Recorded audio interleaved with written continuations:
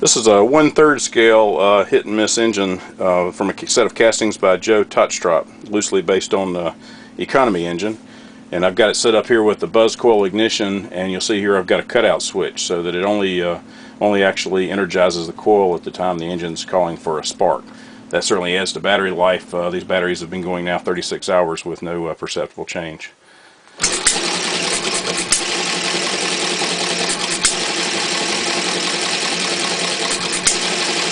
Other interesting thing about this engine is it's got a little governor throttle on it. You've got a heavier load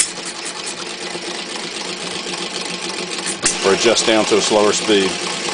Seems to be about a 200 to 300 RPM difference with the governor throttle. All in all, a nice little engine. Going to be the test bed for my buzz coil battery box offering here, so it should give me an opportunity to do some testing of the circuit.